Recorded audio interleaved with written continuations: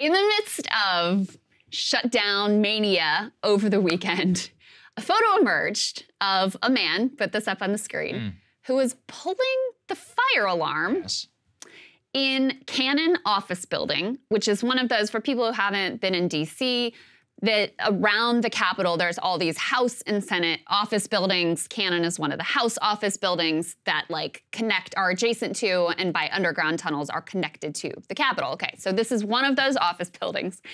And people immediately noticed, this man looks a lot like Congressman Jamaal Bowman. Sure enough, it was Congressman Jamaal Bowman pulling the fire alarm at a moment when I believe it was McCarthy had just brought this deal to the floor, and Democrats were trying to scramble to delay the vote on this because they wanted to read what was in it. Hakeem Jeffries, I think, gave some long floor speech to try to delay so that people had a chance to go through what was in this thing and figure out whether they wanted to vote for it. So Jamaal Bowman puts out a statement copying to the fact that this is in fact him. Go ahead and put this up on the screen.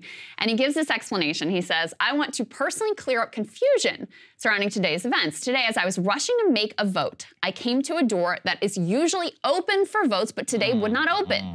I'm embarrassed to admit that I activated the fire alarm, mistakenly thinking it would open the door.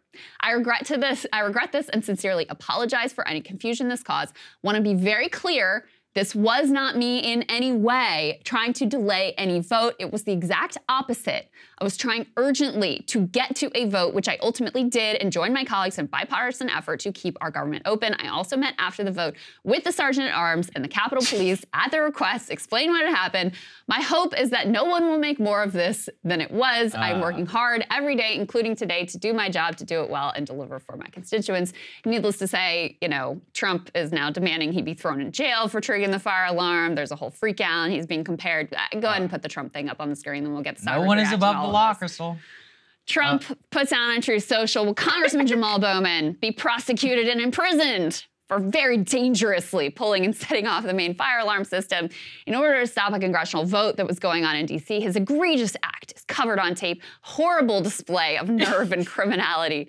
Very dangerous obstruction of an official proceeding. The same is used against our J6 prisoners. Ashley's act may have been worse.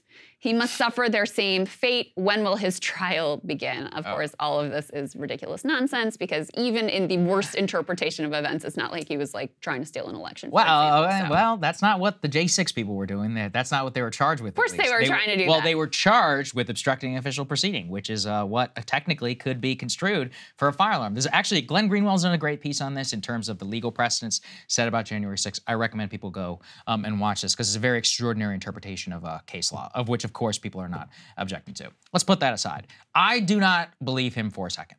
There has been now, can we put the picture please back up on the screen? So let's take a look at this very clearly and please keep it up. So in front of you, you have the doors that are closed. There's a sign, I've seen this sign before, anybody on Capitol Hill has, which basically says this entrance is closed. You can't read it there. Where very clearly, and what people have pointed to, is that there is another sign elsewhere on Capitol Hill, which talks about if you press the door handle, it's an emergency exit and the alarm will sound after 3 seconds. So Bowman revisionism is that he had seen that sign and had then decided to pull the fire alarm because he thought that it would then trigger the door. Now, that is stupid on its face, but as you can see very clearly in this photo, there is no, I repeat, no sign, anything about alarms sounding after 3 seconds. That is at another door in the Capitol. There is simply no conceivable world in which pulling a fire alarm could be construed as being allowed to open the door. Now, do I believe he was doing it in order to delay the vote?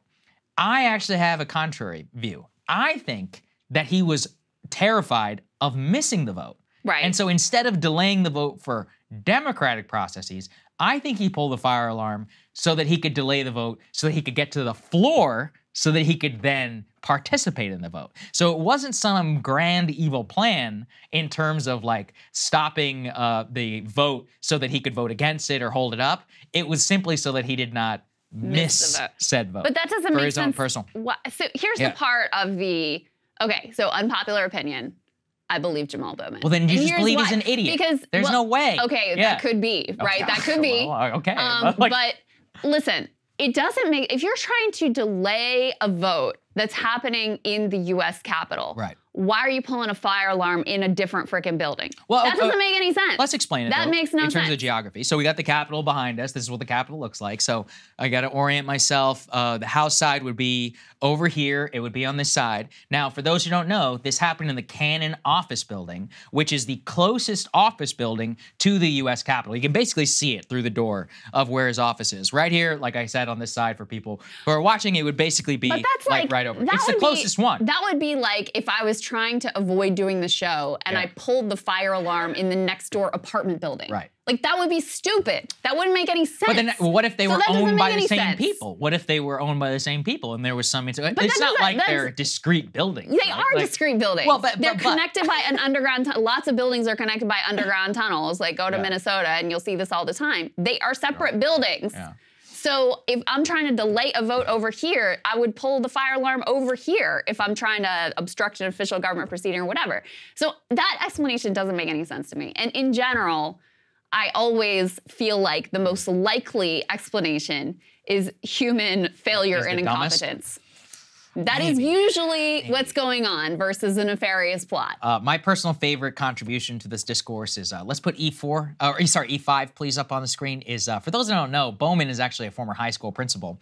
And at his former school, the Cornerstone Academy for Social Action, here is how they punish kids. School-initiated consequence will include a suspension for 10 days with a contract, level 5, and then level 6, long-term suspension and or expulsion. So, Krystal, you have children who are currently in school, so I don't know. When I was a kid, it was a very big deal to pull the fire. Yeah, you can't. You can't be pulling that fire, and that was like a cardinal sin.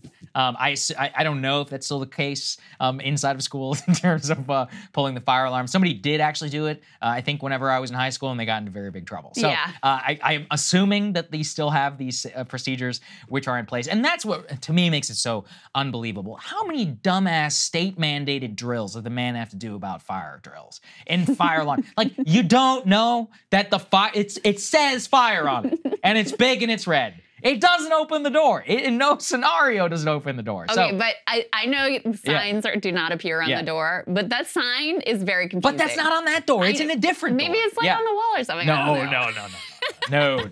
I'm going to have to go down. I'm going to drag my ass down there. We're going to do some investigative reporting into this situation. I honestly might have a friend go through with the camera. But you have to find these specific doors. And also, they said that normally these doors are open. That's true. That is true. And so they maybe sometimes have the signs up and sometimes they don't. Anyway, I guess for me, none of the various explanations make a lot of sense. And so I just default on the side of like, oh, somebody just doing something stupid, because sometimes human beings just do stuff that's I think we need a thorough investigation, personally.